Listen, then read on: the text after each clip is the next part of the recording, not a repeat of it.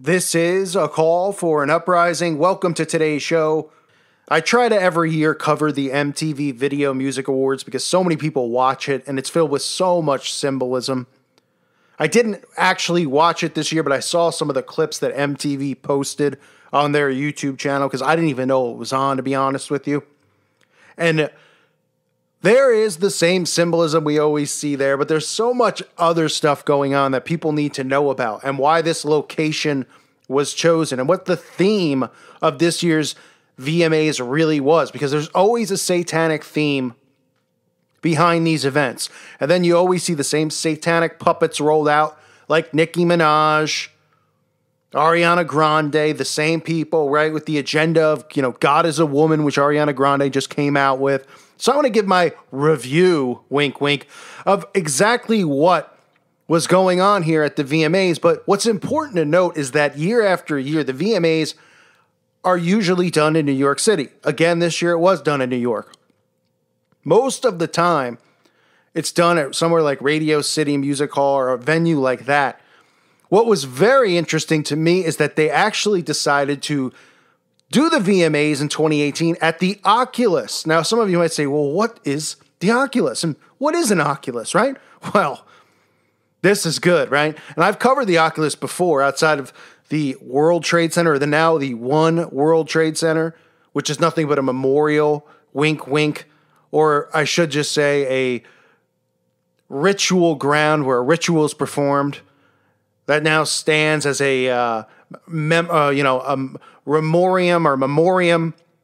for the people lost, which is filled with nothing but satanic stuff, such as cube symbolism.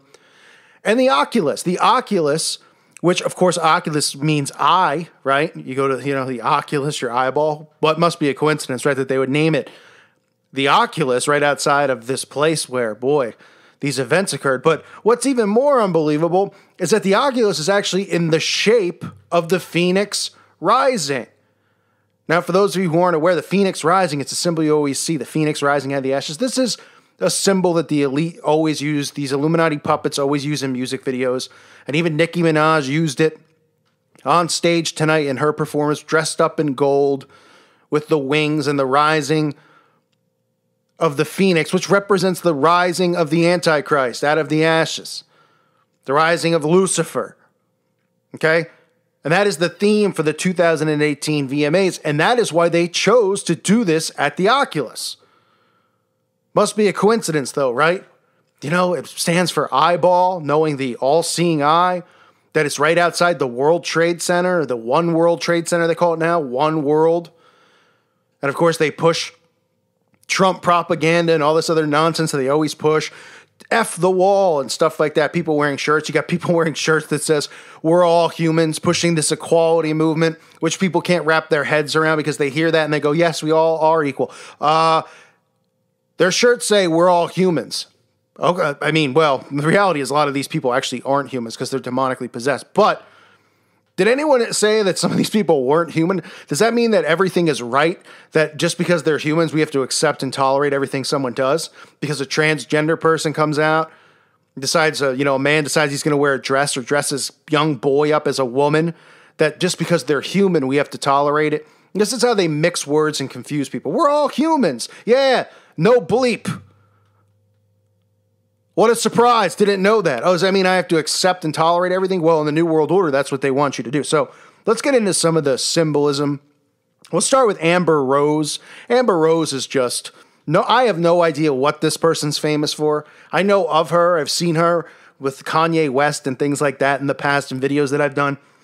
You might say that she's dressed up as Lucifer or as the devil with the red and everything, but she's got her rabbit mask on there. We've seen Ariana Grande wear it. Just covered rabbit ears, and the whole point of this is just MK Ultra. That's what this represents. This is another one of their slaves, their servants. You'll see somebody else during the show, during Nicki Minaj's performance, with the rabbit ears on, okay? It's not because they have dozens of rabbits at their home and they think they're cute and they're cuddly. They didn't wake up and go, I'm going to the award show tonight. What should I wear? Should I wear a dress?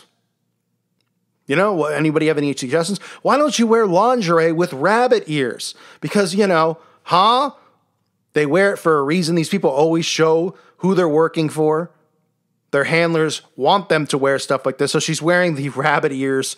I mean, just absolutely revolting. Hard to look at. I apologize for anyone.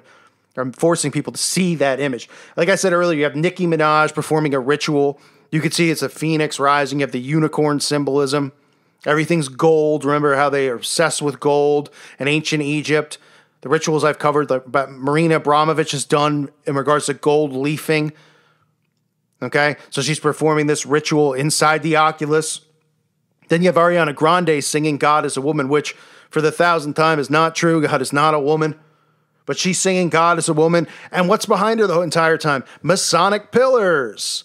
Right? There they are. There's our Masonic pillars that we always see in Freemasonry. There's got to be something there, because if they're not going to overdo us with black and white checkered floors, then they're going to give us the pillars. So you have the Masonic pillars right behind her as she performs this absolutely atrocious song. I'm sure people in the audience, their ears might have bled for a few minutes. What's important to note as well, which I cover in these music events that usually occur, is that the whole event is nothing but a ritual. And that's why they do it inside of this gigantic circle. The stage itself is a circle, and they perform inside of the circle. That's because when they perform black magic in these rituals, they do it inside of a circle. All right, that's why you see, any pictures from any crime scene that involves Satanists, you always see a circle with the pentagram inside, or a circle with 5 candles at least lined up to make a pentagram. These events are nothing but rituals. That's what they are. So they always have to do it inside of a circle. And if the stage isn't in the shape of a circle, then the performing artists, they'll do a song like Adele or somebody else standing inside of a circle deliberately, because these are rituals. Music is spell casting. It's mind control and spell casting on the masses. They have everybody under a massive spell. And these events are nothing more than that. And that's why we always see the same symbolism at all these events every single time. You'll see J-Lo performing. Of course, you can see in the backdrop, there's pyramids, gold pyramids on top. Travis Scott, who I covered recently, Stop Playing God or something along those lines is his song, which is just, the video is just nothing but blasphemy. You can see in the background next to him, the peace sign, again, which is another satanic symbol. It does not mean peace. It's a mockery. It's supposed to be the cross upside down with Jesus' arms hanging. That is what the symbol means. When they are indoctrinated into these covens, into these cults, part of their rituals to take a wheel and break the arms down to denounce Jesus Christ. That is what the symbol stands for. Some guy on stage didn't just put the jacket on and go, I'm going to wear this because I care for world peace. No, that's not how it works. These symbols are always there for a reason. And you can even see Travis Scott in some of the imagery here, where he's standing in front of a pyramid with the capstone missing, as if he is the capstone, right? And he has this song about people playing God or stop playing God, right? And of course, the eye on top of the capstone is the eye of Lucifer. So it's the same filth and the same garbage that we always see, right? We see always this nod to Freemasonry. That's why we see the pillars. We see agendas pushed, political agendas, keeping people trapped in the left-right paradigm, right? Oh, F Trump, F the wall. We're all humans, which is the acceptance movement, which is really all about the Antichrist, right? MTV loves pushing this love, love, love stuff. They have the young youth out there under their thumb buying into this stuff, right? That we're supposed to tolerate and accept everything. If a 4-year-old decides he wants to wear a dress and he's a boy, we're supposed to say it's great and let the parents do what they want, because their mindset is do what thou wilt. So you have all that type of nonsense. But to me, the biggest thing is the theme here is the Phoenix Rising. Right? That's what the theme is. You see the wings all the time. It ends with Aerosmith and Dream On. Of course, Aerosmith has the wings as well in their logo playing in the background or on the screen behind them. Dream On. Well, I'll tell you what they're dreaming on about. This new world order that has been formed and continues to form. They didn't just pull Aerosmith out of nowhere to perform, because who even knows where they've been, and say, hey, let's close with Aerosmith and this other Satanist, something Malone, Post Malone, or whatever his name is. Right? That's because this is a ritual. These events are nothing but rituals. And the theme, like I said, is the Phoenix Rising. That's why they chose to do this at the Oculus. Not a coincidence, right? Right outside the World Trade Center. And the destruction of the towers, how they even formed this thing there, called it the Oculus, which means, which is eyeball, eye, right? So you have your eye symbolism, and the Phoenix Rising, the shape of the Oculus is in the shape of the Phoenix rising out of the ashes. You can't make this stuff up. They're doing it right in front of our faces, and they're getting away with it. And they're always getting away with it because people don't care. They don't care. And they think stuff like this is a joke. They hear this, they go, you're just stretching. Oh, you're just making up. Oh, yeah? Why don't you look into it for yourself? Oh, they just chose the Oculus to do this because, they said, hey, that would be a nice venue to do it at this year, even though it's not built for, to be a concert hall or anything like that. Sure, let's do that.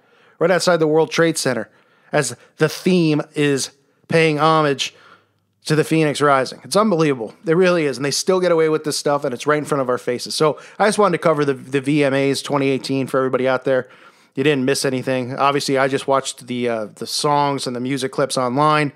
My ears are still bleeding, so I'm going to have to go clean them.